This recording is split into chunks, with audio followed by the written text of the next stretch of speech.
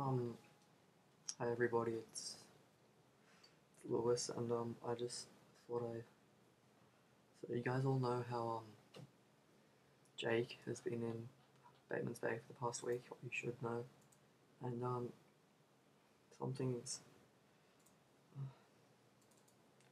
so he was on his scooter, and he was trying to jump down the 5 stair, and I haven't been told exactly what happened because I don't think no one's actually had the chance to talk to him yet because he's been in the hospital. But I talked to his parents and they called Marley, AeRiaL Reb0rN, and I did talk to him. I'm at his house right now because I just couldn't be alone during this. It's really sad because Jake is one of my closest friends, and something could have seriously happened to him, and I could have lost a friend. So I just thought I'd let you all know that that's what happened, so you won't be seeing any videos from him, but you can understand why, at least. So that's pretty much all I had to say.